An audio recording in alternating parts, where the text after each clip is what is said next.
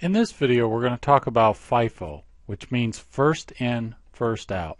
And FIFO is what we call an inventory costing assumption. And what we mean by that is that when we have a certain number of units that we've purchased, so we have our inventory over here, and we actually go and make a sale of that inventory, we sell some of it, then we have to decide, okay, which units are we actually going to place in the cost of goods sold, and which units are going to end up in ending inventory. And this will be a little bit easier to understand in the context of an example. So let's say that you have a t-shirt company, you sell custom t-shirts, and let's say that you end up selling 250 t-shirts. You sell 250 t-shirts. Now this is all the exact same type of t-shirt. So you sell 250 of your best-selling t-shirt, and that t-shirt is exactly the same. All 250 are exactly the same. So you look in your inventory, you look at your purchases of all the t-shirts that you have, and you have to say, okay, well now how do I compute my cost of goods sold? And what's my ending inventory, EI, going to be? Because look, you've purchased, here's the amount of units that you've purchased. You purchased 200, then 150, and then 225 on 3 different dates.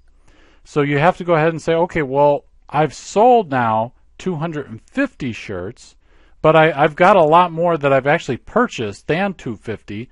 So which 250 did I sell? Because I sold them, or I bought them, excuse me, at different prices, right? The ones that I bought on March 1st, I bought 200 t-shirts for $10 each.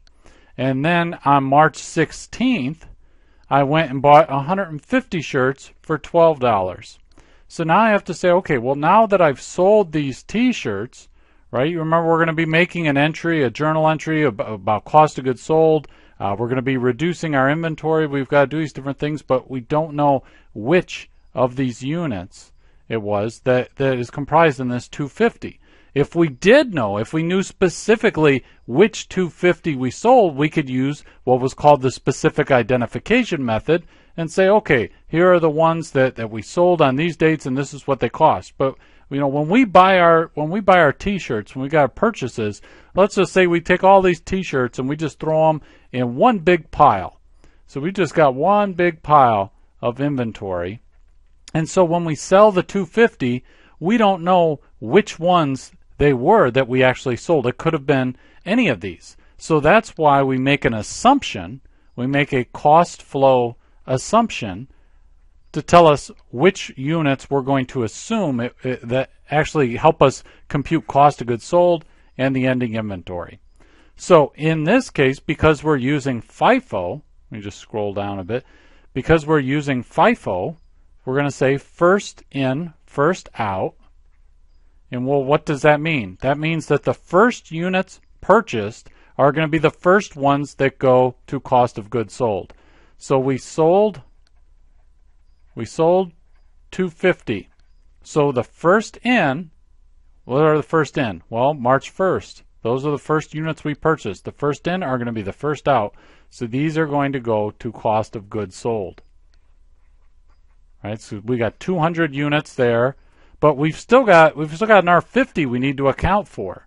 So what do? We say, okay, well, out of this 150 that we've got here, 50 of those units are also going to go to cost of goods sold. So we've got 50 here, and then we've got the full 200 here, are all going to be cost of goods sold, right? So the first units we've purchased are going out. So let's compute our cost of goods sold now. We've got this 200, because those were the first in, they're going out now, and the price per unit was $10 a t-shirt, so we're going to have 200 times $10. But remember that we sold 250 t-shirts, and this is just 200, so we had to take another 50 out of here, out of that March 16th purchase. So we go with the 50 from that date, and then we multiply that by the $12. Okay.